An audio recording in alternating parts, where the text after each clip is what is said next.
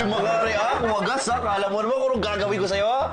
Eh, bakit ka nandito? Ang aga-aga mo nang istorbo. Hindi, kasi wala si Nikki. Tapos wala rin naman ang gagawin ngayon. Kaya na-decide ako na samahan ka muna. Mag-hangout tayo, di ba? Hindi pwede. May pasok ako, Eh, di sasama ako sa'yo sa pasok mo. Total, miss ko na rin naman yung school, yung environment, and the people. Oh, why not, di ba? Mabisyan ka na naman sa trabaho mo, no? Ay, nako, hindi na papasok sa work. Hindi ko na matik yung mga tao doon, nag-resign na ako. Well, magre-resign pa lang, pero...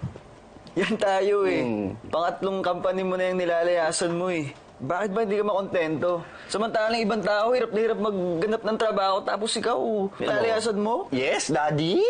Ikaw yan? Kasi naman, ang toxic na kasi ng environment doon, tapos parang halos lahat ng tao killjoy. Kaya parang mas lalo ko tuloy kayo namimiss ni Nikki. Ako, but I can't take it anymore. I don't want it. Arte mo. Mabas ka na nga. Bibihis ako. Oh, sige, tara, bihis tayo. Tulungan kita. Mabas ka na. Bakit? Aga mo yung store. Uy, nalimpungatan ka. Bagong gising ka pa lang. Wag, Chito, wag! Wag po!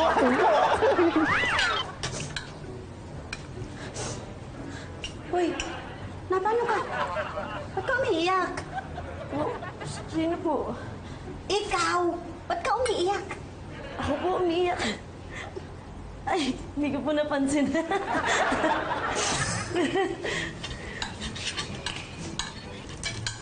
Nako, baka po namimiss lang yan si Mario. Ilang araw na po kasi hindi tumatawag. Uy! Parang ikaw rin, namimiss mo si Mario?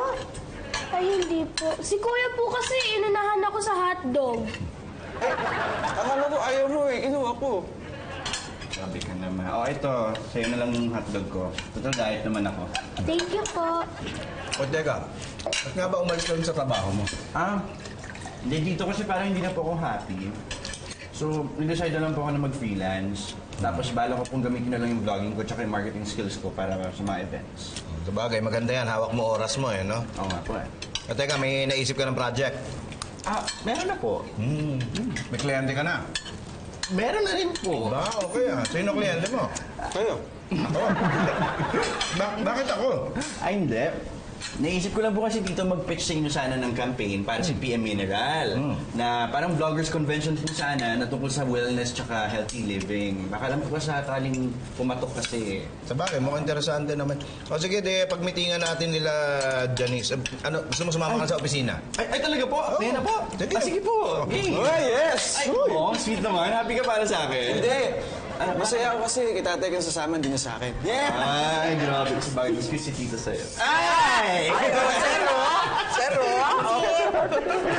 Hayaan nyo na. Ngayon lang may nakitan sa tao. Okay, so bali ang mangyayari po sa convention natin is mag-a-attend yung mga social media influencers natin. Pero ang invited lang yung mga malalaki yung followers para mas malayo yung mileage, saka hindi sayang. Tapos, ang mangyayari po dito is mabuboost yung image ng PM Mineral online, lalo na pag nakita ng netizens na talagang supportive yung company when it comes to health and wellness and healthy living. Don't you agree? Ano? Tingin nyo? Kaso, sir, matrabaho kasi mag-organize ng convention. Kulang kami sa tao. So, medyo matatagalan bago natin magawa yan. Hindi, actually, nakabuo na po ako ng team.